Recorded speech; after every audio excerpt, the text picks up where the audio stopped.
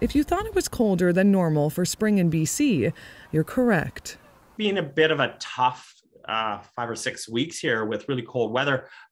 Temperature ranging anywhere in the last month between maybe 1.5 and 3 or 4 degrees below average. Tough on not just us Canadians, but also rising BC's flood risk. This is kind of a worst case situation. And maybe the last 5 years we have had pretty warm Aprils, so everyone's gotten accustomed to having the snow melting pretty early. The snow is still coming up here, increasing the snowpack at higher elevations and causing concerns for experts on the ground.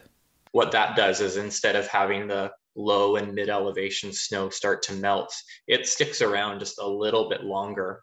And if a burst of hot weather rolls in for multiple days, then you have all the elevations melting snow simultaneously.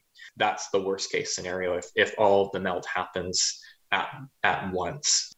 If something like that were to happen in the next month, in late May or early June, and we were continuing to be cold leading up into that, then that's where the risk is for some extreme melt rates, and then of course substantially rapid rises in the rivers.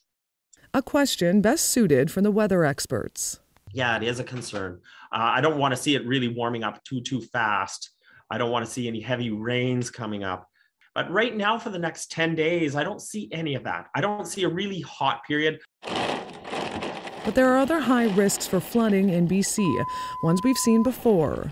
If we get severe thunderstorms on any one of these, well, it can cause problems anywhere. It can cause problems in a normal year. But if it happens to land on a burn scar or one of these areas that have been burned out, it's going to cause problems.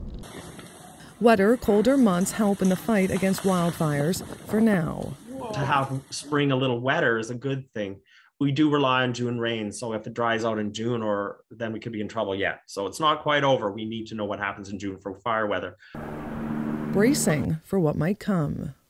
There are just added risks, and it's really just at the mercy of Mother Nature now to wait and see what happens. New this year, the emergency alert system will warn about floods and wildfires, but the time to prepare is now. Because we won't have much warning of that. The thunderstorms can develop in a period of hours, and it could be happening. Alana Kelly, Glacier Media, Vancouver.